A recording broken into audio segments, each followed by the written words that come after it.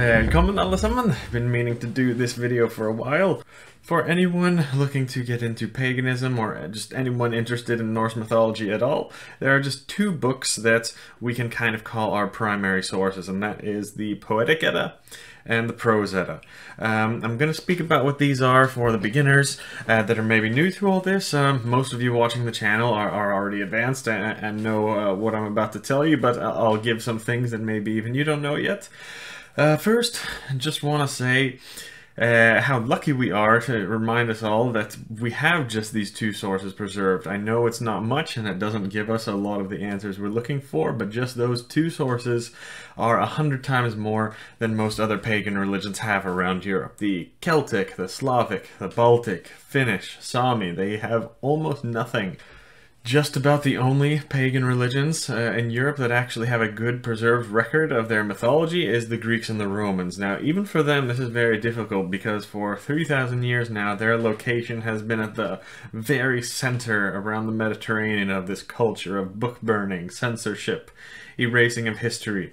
So it's hard to know what we can trust even with those. Norse is the same exact thing. And this brings us to the Prose Edda. The main thing about the Prose Edda is that it is written by a Christian historian 200 years after pagan times. And the way the Prose Edda is written, it's kind of like a mythical fantasy book, and the author, Snorri Sturluson, writes in a way where he is, telling the myths of the old gods and kind of mocking his own ancestors for believing these ridiculous things. And the only reason that Snorri even wrote this book in the first place is to preserve the skaldic poetical language that was used by his pagan ancestors. He even says that in the first few pages. All of that is very true, and it's not 100% reliable because of this, but I have a couple big problems with the mainstream scholarly opinion on all these things. My main problem is they say Scandinavia became Christian in the year 1000, and Snorri wrote the Prose Edda in the year 1220, so because of that, they call it a secondary source.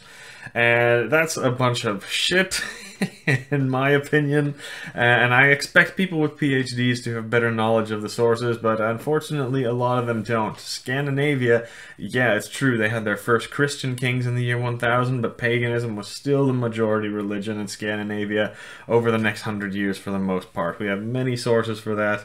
Wars were even fought for it. I've done other videos about that. Towards the year 1100, Christians probably started to become the majority, but it wasn't until around the mid-1200s where they actually started to make a legal effort to crack down on paganism. And that's where we find all of these laws put into place by King Magnus Lagabøte, for example, forbidding many pagan practices and beliefs. So the mid-1200s, paganism was still alive in Norway even, and Iceland was even more remote and free from this. So at the time of Snorri Sturluson, he wasn't writing about the pagan religion of his ancestors from 200 years ago.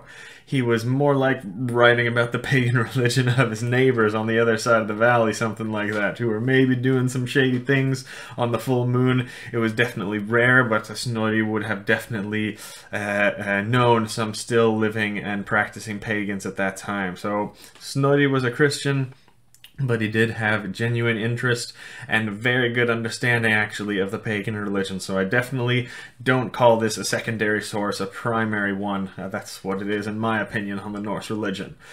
The problem is, though, Snorri was genuinely interested in the truth and preserving this beautiful religion and culture, but the church at the time did not, so his hands were tied. Picture you were Snorri, working in the 1200s. You were a historian and political leader tasked with writing history and other documents. You want to write down and preserve as much as you can, but you have a boss who every time you start working on it, he's looking over your shoulder, making sure that you don't write anything too pagan. And you knew that if you wrote anything challenging the Christian narrative of the time or making sense of paganism, you would be fired from your job, lose your political status, and the book would have been destroyed anyway. So that's what you have to remember reading the Prose Edda. Snorri really did have a good knowledge of paganism, and he made a big effort to preserve what he could. But to do so, he had to write it down in a way that kind of made it sound too ridiculous to believe. He had to avoid writing anything in there that would make paganism sound logical, or believable. He couldn't give any clues to the real meanings of the myths, or else it would be destroyed. So for the cringe pagans who read the Prose Edda like they were literal events and the gods were superhuman characters, worshipped like idols, you're doing exactly what the book was meant to do, to make our ancestors sound like a bunch of idiots that believed in stupid things that defy all the laws of nature and physics and things like that. Maybe it's just me, but if a 5-year-old can come in and take apart the religion that you say you believe in, like the earth being created by the flesh of a giant and the brains being used as the cloud and the bloods as the ocean. If a 5-year-old can figure that out, that it's probably not a literal event that really happened, then I think our ancestors figured that out too. And that brings us to the Poetic Edda, or Codex Regius. This is the book that they didn't want us to have. The Poetic Edda is dated to the 1200s, so it's written about the same time as Snorri, but because of the poetical style and language, most of the poems in there can be dated to long before that. The earliest ones actually are around the 800s we think they're from. So these are the poems written in pagan times by pagans for pagans. Yeah, some of them were maybe written a little bit later on and have some Christian influence, but for the most part they're definitely pagan compositions. But again, the actual text we have of it was written around the time of Snorri. Thing is, though, it was hidden away for more than 400 years, and it popped up on a farm in Iceland in the 1600s. Whoever wrote it in the 1200s knew that it would be destroyed, so they hid it away in order to preserve it. This one is the real deal. This is as close as we're going to get to a pagan Bible. Another problem with this one, though. When it was found in the 1600s in Iceland, it was sent off to Denmark to the king as a gift. By the time it got there, 8 pages were torn out of it. Of course, those are probably the things that make sense of it all and give us the key to understanding the true pagan beliefs. For some reason, the people at the time felt a need to tear this out. Why? Who knows? But not something good. If you like conspiracy theories, the history of pagan religion is filled with them all over Europe. And it's totally true. There's no theory about it. For 2,000 years, there was an all-powerful organization that controlled every bit of information and was trying to silence anything that challenged their narrative. Sounds kind of familiar to something today, doesn't it? So just be aware that the Prose Edda and the Poetic Edda and any other primary source pretty much of pagan religion around Europe has been subject to censorship. The worst part of it is not even what they censored and what they destroyed in the literature.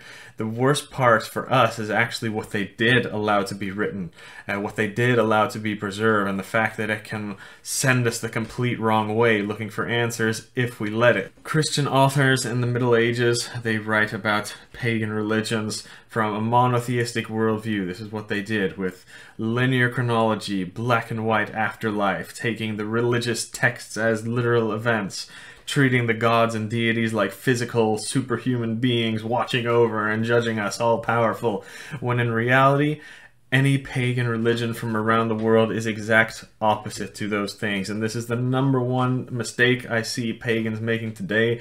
They're trying to force their maybe Christian previous views of what they think a religion should be, and they just end up substituting the Norse gods in place of their Christian ones and practicing the same religion pretty much. If you want to do that, just be Christian, okay? It's cool. I respect that. Respect people of all beliefs. People need to believe whatever they want, but don't go mixing religions and forcing them on each other and creating some kind of mongrel religion that you just made up. That is not the way paganism is supposed to be done. So that's all for today. I'll give you 2 tips before I finish and let you go start reading the Eddas. The Prose Edda, read it for exactly what it is, a mythological fairy tale book. It's great, and the actual myths are going to be reliable for the most part, but just realize that this book was written specifically to make the pagan religion sound ridiculous and make our ancestors sound like a bunch of idiots who believed in all these things. You know, were there maybe some dumb people, like the regular average person in the Viking Age, who actually believed these myths were literal events? Yeah, I'm sure there were. I see some of you guys in the comments saying things like this. Yeah, I'm sure there were some people like that back then. We are not trying to strive for this dumbass understanding of paganism. We are trying to reach the understanding that a Gothi, or religious leader of the time, would have, not a village idiot's understanding of the religion. So that's the number one thing we're trying to understand there. Second tip is about the Poetic Edda.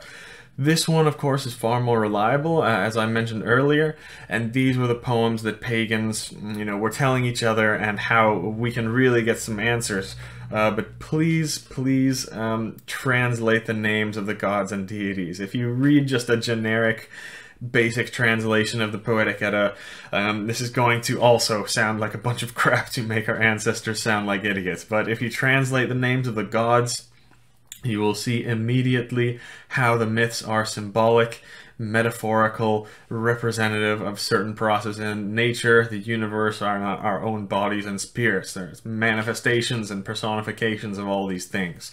Does that make our ancestors atheists? Absolutely not. That makes them animist. The same beliefs that every single human had if we go back far enough. When we take, for example, the two gods in the Norse myths, Sol and Mani, of course they are symbolic for the sun and the moon. That's what their names mean. But you have to understand, when our ancestors looked up at the sky and saw the sun and the moon, they didn't just see a burning hot lump of gas and a cold rock like we do today. They looked up at the sky and they saw actual beings that had a spirit, consciousness, feelings, even traits and characteristics. And this is the same with every single god and deity in our myths. Some of them are more complicated than others, but they are all symbolic, and they all have a very specific spiritual energy to it. Even natural phenomena and functions of the world do. This is what animism is all about. And again, translate their names and you will start to see that. You can get an Old Norse dictionary, but I actually just heard news that my favorite translation of the Poetic Edda is back available by Maria Kvilhaugs. She's great.